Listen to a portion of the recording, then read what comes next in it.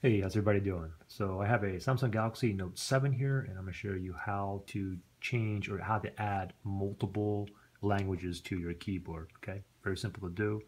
Go ahead and go into your settings first. So you can scroll down, click on this gear icon. And then from here, what you want to do is you want to scroll down and you want to look for General Management. Tap on that, and then right here it says Language and Input. Tap on that now. Third one down. Okay, so 1, 2, 3. Samsung Keyboard, multiple languages. Okay, so tap on that, and you can see right up here I only have one language on here, English. Okay, so let me just tap on that.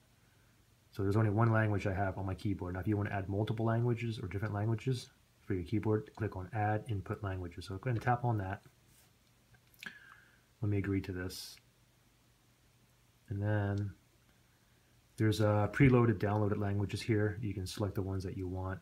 If your language is not on there, then just look under here which says available languages and find your language and then go ahead and download it. Once you download it, it's going to be in this section here under downloaded languages.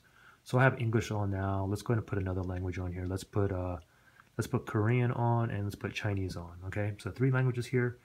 Now what we got to do is we can just open up a keyboard somewhere. I'll just open up Internet Explorer or the browser here, and then here's my keyboard here, and it says English right here. If I wanted to change it, there is Korean. If I move it over here, there is Chinese. So here is Korean, for example. You can see Korean. There's English. Let me move it to Chinese here. Here's Chinese, and let go. If I want to write something, I could put in Ni Hao, the Chinese character, and you can see it right up there. So that's pretty simple. Any questions or anything, just comment below. Thanks for watching.